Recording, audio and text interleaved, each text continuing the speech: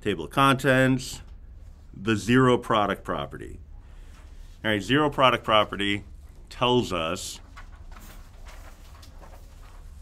that if two factors have a product of 0, then either of the two factors themselves can be equal to 0. All right?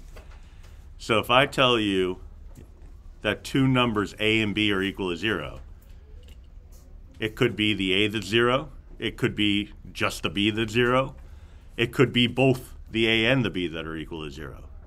All right? That's all the zero product property is telling us. All right? I could do it on Desmos. A times b. It asks for sliders, but that's okay. Oh, I'm sorry, a times b. I don't need to put the equal 0 part, because if I put one of the values at 0, if I can get it to stay there, I'll just type it, equals 0. Put one of the values at 0, it doesn't matter where I put the other value, the product is still always going to be 0. All right. I could do it in the reverse, where I put the b value to 0. And you see, if they're both 0, the product is 0. That's easy enough. But if I make the b value equal to 0, then it doesn't matter wherever I put the a value, the product is always going to be 0. Even if I put that a value on 0 itself. All right? The product will always be equal to 0. All right? So that's a piece of information that we could use when solving quadratics. Because if we know the factors of a quadratic, like for example, this one distributed out, number 1, if we distributed that out, we'd get a polynomial, but it's already factored for us. Right? We have a factor form here. So what they're telling us is that this first factor here is the a, that second factor is the b, and the product is 0. All right? What that means is that if I take the a and set it equal to 0, or I take the b and set it equal to 0, I'll get a true sentence either way, or a true relationship. The first one, there's really nothing to do. Once I state that x is equal to 0, I know x is equal to 0. All right. But the other one, I just have to add 5 to both sides.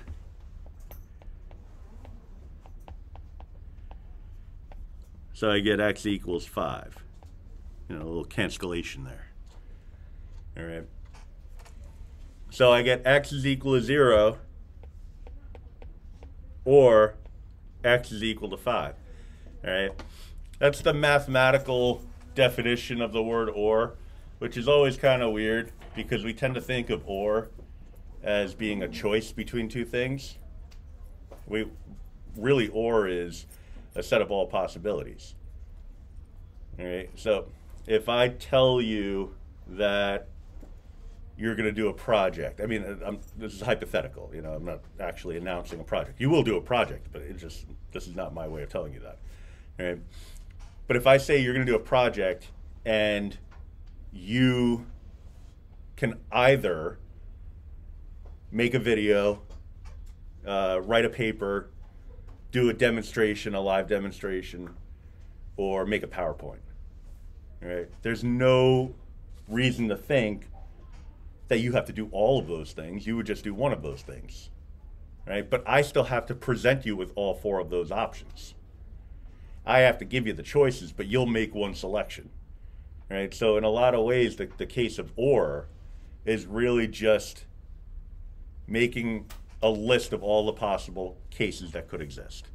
It's kind of like when we were listing out all the factors of the C value. You know, what are 2 numbers that multiply to 60, for example? I'd write 1 and 60, 2 and 30. I'd list out all the options, but then once I've done that, I'd go and make a selection from those options. That's what's happening here. So when we write the or, this is really just a list of all the options that satisfy the equation. All right. I'll show you how you can do all this pretty easily on Desmos in a minute. Couple minutes.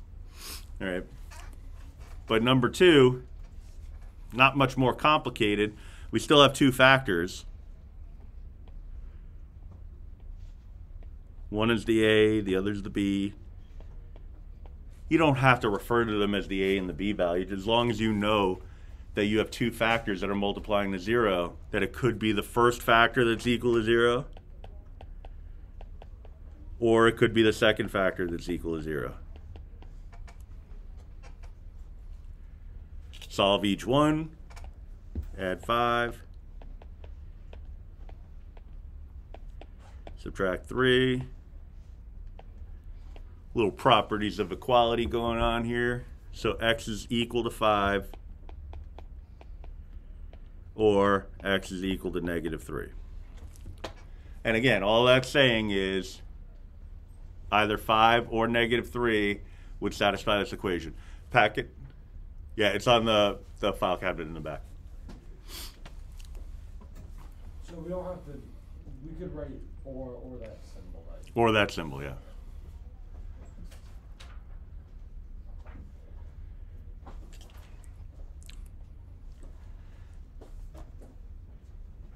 So then we have to get to, or we have to start thinking about how we could get to the factored form. Well, if you already have it in factored form, that's great. Then you just take each of your factors, set them equal to 0, and go for it. But if it's not already in factored form, that's where the previous unit comes into play. You would then have to factor. So that's where this example comes into play. So it's kind of weird. I didn't make an edit on your paper, I don't think. But where it says the standard form is, that should say the general form. However, for whatever reason, the Regents folks refer to this as a standard form. So they think that this is the right way to say it. It's not the standard form, it's the general form. Right? So, but I'll take it as a typo. I do it every year, I just never change it.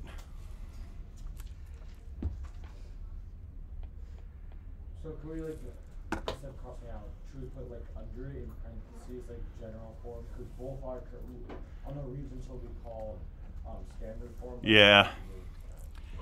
Yeah, you could do that. I mean, it's wrong, but that's what they call it. So in a manner of speaking, on some level, it must be right to somebody. Yeah. We'll get into what the actual standard form is, but that's not it. But they keep calling it that. I don't know why. So anyway, looking at the example, you can read the steps, but basically you can't apply the zero product property unless your equation is equal to 0. This one's equal to 6, so you don't just look at it and say, well, the property doesn't apply, I can't do the work, so skip. No. You can manipulate the equation so that it is equal to 0. The only thing I would have to do is subtract a 6 from both sides. So knock off the 6 by subtraction. It cancels on the right. It's not a like term with anything on the left. So the best I can do here is rewrite it. X squared minus x minus 6 in descending order. And now the whole thing's equal to 0, which is good because I have a trinomial that's factorable. All right, so now I just got to be thinking about two numbers that are going to multiply to -6 that are also going to add to a -1. All right, so you can make the list out, you could do the trial and error, but hopefully you're getting closer and closer to the point where you can do some of this in your head, especially for the simpler cases. If the leading coefficient is not equal to 1, it should be pretty easy. I'm sorry, if the leading coefficient is not equal. If the leading coefficient is equal to 1, it should be pretty easy. So I'm thinking two numbers that multiply to -6, like 2 and 3, one of them negative. If I make the 3 negative and the 2 positive, that'll give me a sum of -1. All right, so I would have my two factors. So then it's a matter of taking those two factors, setting each of them equal to 0, and solving for the values of x. So x minus 3 is equal to 0, or x plus 2 is equal to 0.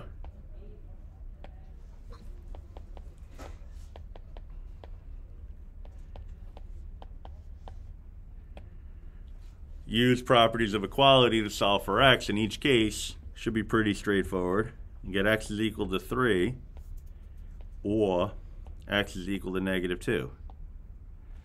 And those would be your solutions. Now, if this is multiple choice, you could do it a different way. It's more a graphical approach. There's functions in a TI calculator, and eventually we have to make the complete shift over to TI from the Desmos because that's just the way the Regents is. But we can still use Desmos for the assessments, but you know, like we want to be able to use both. All right, so I'll show you the TI approach. It's a graphical approach, and it's really more suited for the next unit, but I could show you now. Because it'll just flat out give you the answer, which is nice.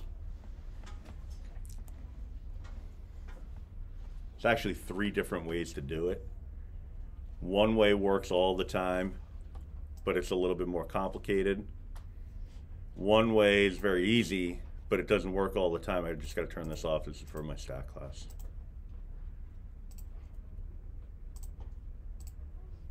Yeah, very easy, but doesn't work all the time. So it's like, well, that's great. You know, like, why would we do that? Most people try the easy way first. If they get lucky and they get it right, or they get the answer, then they don't have to try the more complicated way. All right?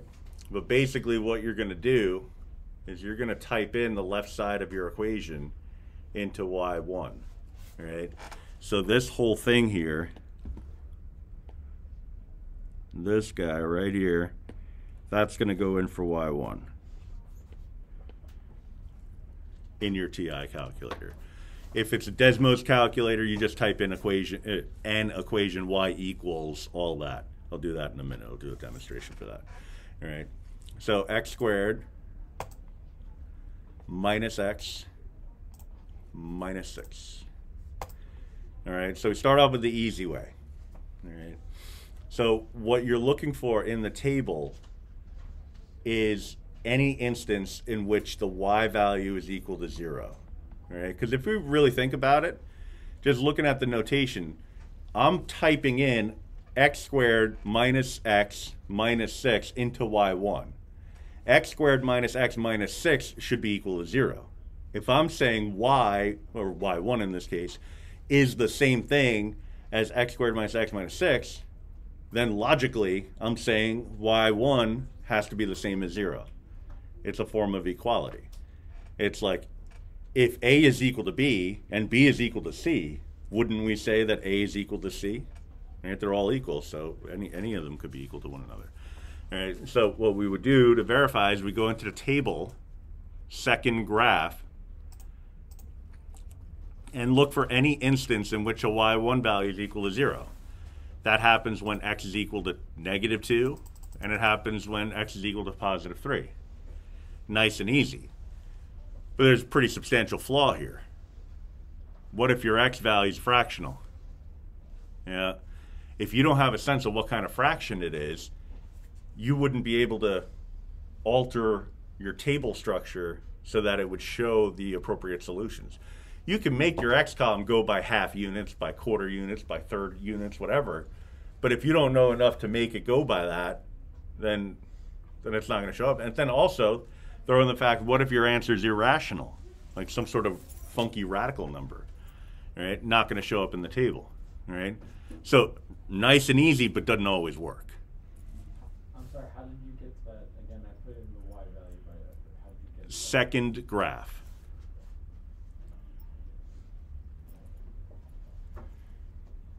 Got it? Right. So let me show you another way. All right. So another way involves looking at the graph itself.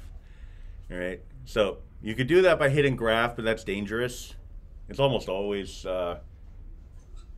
not the right way to go, because if your window isn't set up perfectly for your graph, you would have a problem. Like, let's see. That's what mine looks like when I hit graph, because I changed my window for my stat class, and now it's not consistent with what I need it for here. All right, so zoom is the better way to create a graph, all right, visually, because it gives you a bunch of different options depending on what kind of information you have plugged into the calculator. We're almost always going to start off with a standard zoom and then change from there.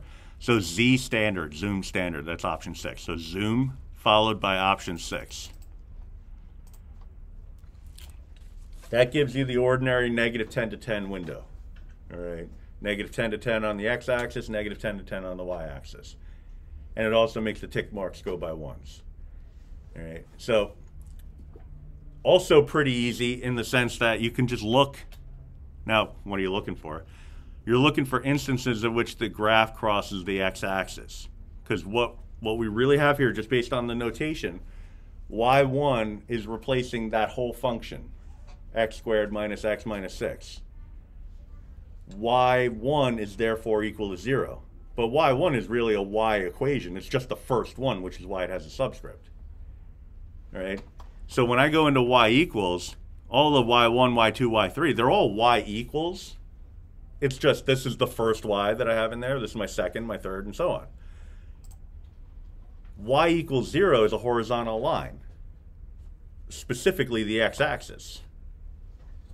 So when I set an equation equal to 0, I'm looking for the instances in which it crosses the x-axis.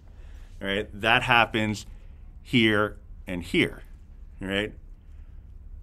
But again, it brings us back to the whole thing with the table. What if it's not clear? What if it's a fractional value? Even worse, what if it's a radical value that's close enough to a whole number that you think it's a whole number, but it's not? Like I look at this and I say, oh, that's 3, but it turns out that it's 3.000159, blah, blah, blah. You're like, oh, I was so close, but still wrong. All right, so how do we fix that? Well, what we do is we take this 0 here and put that into y2.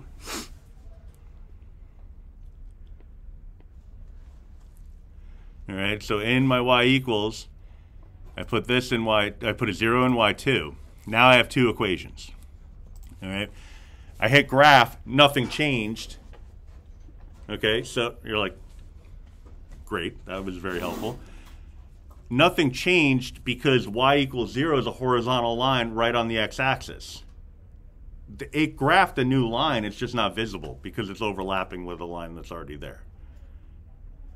What I want to do is find the intersection between these two curves. All right, the problem is I'm going to get 2 answers. All right, so I got to do this process twice.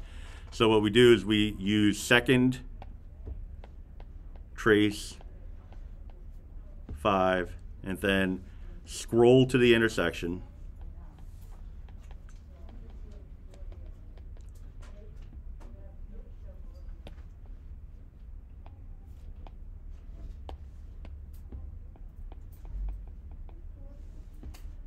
And hit enter 3 times.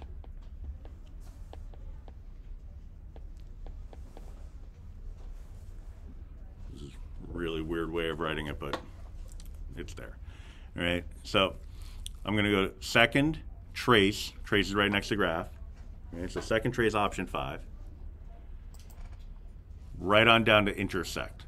Bunch of other features there, but the one we want is intersect, option 5. Select that one. Now, it says first curve. It'll say first curve, second curve, and guess. I'm not really worried about that just yet. What I'm going to do is I'm going to scroll as close as I can to the intersection. All right, intersection between the curve and the horizontal line, y equals 0, which again, we have to just know is the x-axis. All right, so, and actually, I'll just show you real quick. Let me just pause my demonstration. You don't have to do this. I just want to show you that it's actually there. I'm just turning off the axes. All right, so I turned off the x and y axis. You see the line y equals 0 is actually really there. It's just hidden behind the x-axis or above it, right? So anyway, second trace 5, scroll as close as you can to the intersection point. It'll say first curve because it wants to make sure that it's finding the intersection between the two curves that you want it to find the intersection between. All right. So in the top left-hand corner, it'll say, all right, this is the function I'm on right now, y equals x squared minus x minus 6. Is that correct? Yes, hit enter. All right. The second one that you want to find the intersection between is y equals 0. Is that correct? Yes, hit enter. All right. Since we're only going to have two curves or two lines or whatever on the graph displayed at any given time, you can just hit enter 3 times. The guess is weird. It's just saying get as close as you can to the actual value and then hit enter. Did you type in 0 for y2? No, I didn't. That's usually what happens. All right. When you hit enter a third time, it'll say intersection. It'll give you a coordinate. We're only interested in the x value. The y value we already know, it should be 0. It's on the x-axis. All right, but then, so now I have one solution. I just need the next one. Let me just get a snip of this. I'll put it right in. So we just do it again. Second, trace 5. Then we go to the other point. And then hit enter 3 times. And it says intersection of 3. All right, well, 3, 0, but we only care about the 3.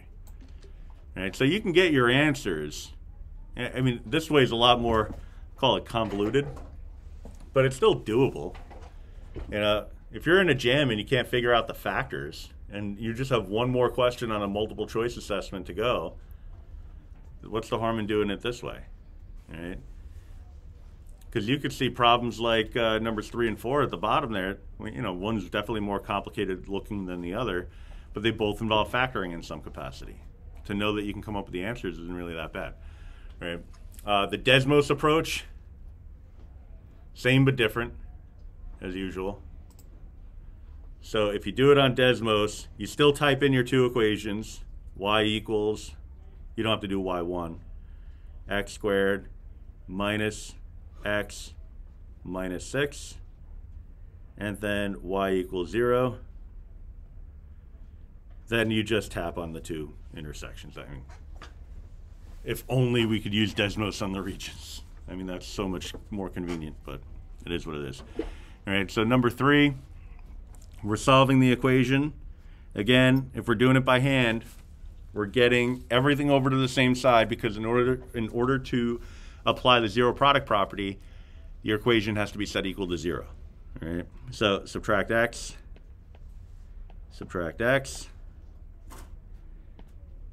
cancels on the right-hand side, cancels down to a 0. They're not like terms, so it's just 7x squared minus x.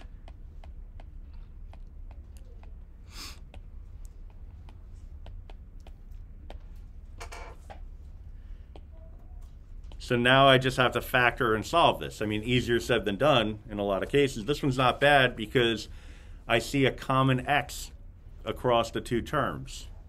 That means that there's a GCF here. All right. Factoring skills are still in play here. GCF of x. Numerical values, I don't see one, or GCF. So I'm just going to divide out the x. Again, we hang on to the GCF. We don't lose it. It's kind of like if I were to say, give me 2 numbers that multiply to 15. And you're like, well, 5's in the number 15, so I guess 5 is one of them. How do I get the other? I take the 15, divide it by the 5, and I get a 3. You don't just toss the 5. 5 times 3 is 50. Those are the 2 numbers that multiply to 15. You need them both. All right. So here it's give me 2 numbers that multiply to 7x squared minus x. One of them is x. What's the other? All right. The other is 7x minus 1, but we don't toss the x because I still need the 2 values to multiply to give me 7x squared minus x. All right. That's one of those things I figure if I repeat it often enough, then it'll stick. But people still lose the GCF when they factor it out. So I'm just going to keep on keeping on. Got my two factors. I'm going to set each one equal to 0. So x equals 0, nice and easy. Or 7x minus 1 is equal to 0. This is our first instance where we're going to get a fractional answer. Right? When you have a leading coefficient other than 1, that's usually what happens. Right? Not always, but most of the time. All right, so I'm going to add a 1 to both sides. 7x is equal to 1. Divide out the 7. And I get x is equal to 1/7. So x is equal to 0 or x is equal to 1/7. All right, that's the issue. It's not going to come up in the table. If you use a table approach in a calculator, you're not going to get the 1/7 to appear in your x list. All right, so you need another method if you're going to use a graphing calculator. And so that's why I show the intersect function. All right, so whether you use Desmos or the other, clearly it's easier to do on Desmos, but even with the Desmos approach, if you don't recognize the decimal for what it is, that could be tricky also. All right, so if I typed in 7x squared minus x, oops, went too fast. I can get my intersection here. One of them is nice and easy. The other says 0.1429. If I wrote 0.1429 down, I would be wrong. Right? Because it's an exact value. 1/7 is that number. Right? So if you don't recognize that it's actually a particular decimal value associated with a fraction, then that could be a problem. Right? So there are pros and cons either way. And then we get to number 4, more traditional looking. Right? But again, you don't want anything other than 0 on the right-hand side, right? Or on any one side of the equation. So I'm going to add 5 to both sides. Now I do have some like terms that I can combine. X squared minus 11x plus 24.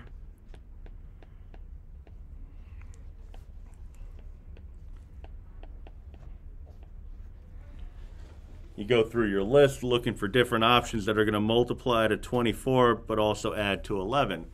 You do the usual things like 12 and 2, 6 and 4. You're like, I'm not going to get to an 11 from that. But 8 and 3 will get you to an 11 if they're both negative. Well, negative 11. So then we set each factor equal to 0.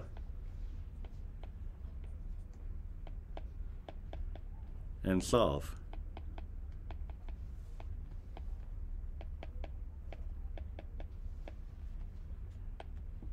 So we get x is equal to 8 or x is equal to 3.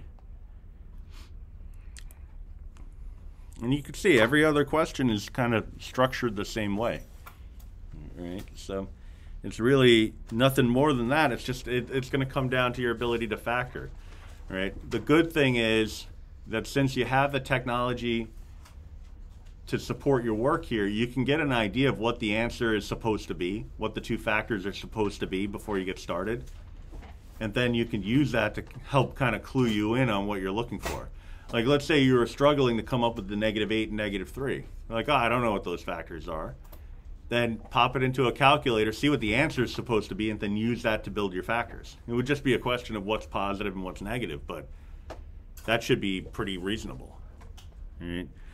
So I'm going to ask you to just finish through page 3 for homework. Classwork homework, yeah. You have about 10 minutes. So. A bunch of problems, but it's good practice. You got to get solid with this factoring stuff, otherwise it's going to be a hindrance the rest of the way.